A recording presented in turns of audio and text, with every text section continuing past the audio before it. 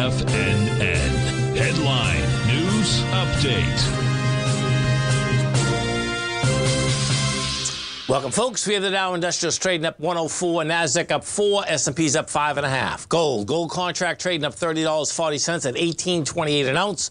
We have silver up $1.26, $24.46 an ounce.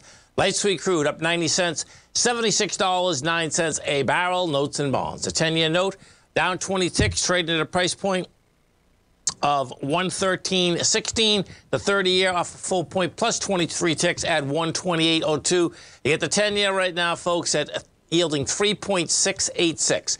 And King Dollar's down 734 ticks, trading at 103.988. Euro is at 106. Yen, that's the move out there. Yen down 5.37. That's 5.37 points. 131.54. That means the yen is getting stronger, folks. Euro and the pound at 121 to 1 U.S. dollar. We get over and we take a look at the market. Bottom line, folks, is that, you get a sideways market. This doesn't want to go anywhere but down. You're up 40 cents right now. The SPY's already into the gap. The gap in the SPY's 381.14. It went to 382 today. Can't handle the gap. This thing's going lower. Let's go to the gold market because it's all about the metals. The metals took off. That being said, I don't like the setup. This is like sad. You hear me talk about this a lot. Meaning you're going into a holiday. Now, what's happening is this. This is the third time that gold has taken off, okay?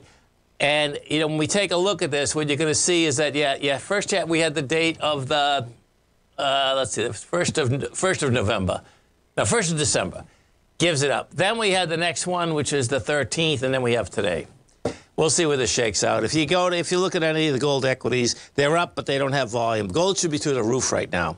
And the dollar, my take on the dollar is still wants higher price. So you had the Bank of Japan last night turn around and saying that they're going to go have their boundary to 0.50 versus 0.25. And listen, the yen's a small part of the dollar index. But the dollar index didn't break its low. I mean, the low on the dollar index right now from 5 days ago is 103.